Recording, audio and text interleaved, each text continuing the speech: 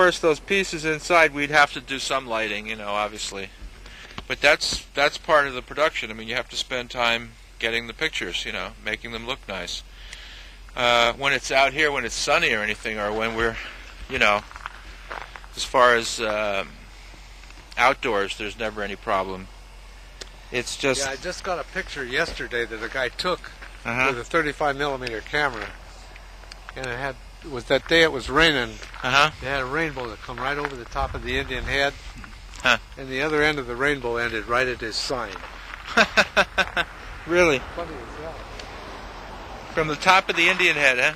Yeah, it came from over in the back, and then went over the Indian head, and then the other end of it stopped right there at that yellow sign. I love the Indian. It's great. The Pepsi sign, right?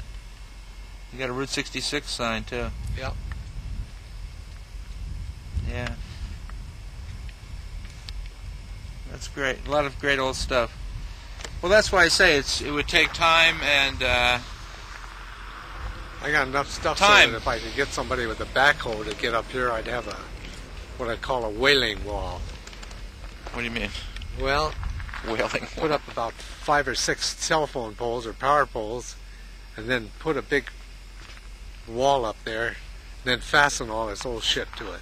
Oh yeah, and make it. I got an old tin sign that came from Chicago from Baby Ruth Candy Company. That's a good idea, to have a wall, a display wall. Yeah. Yeah. The wailing wall.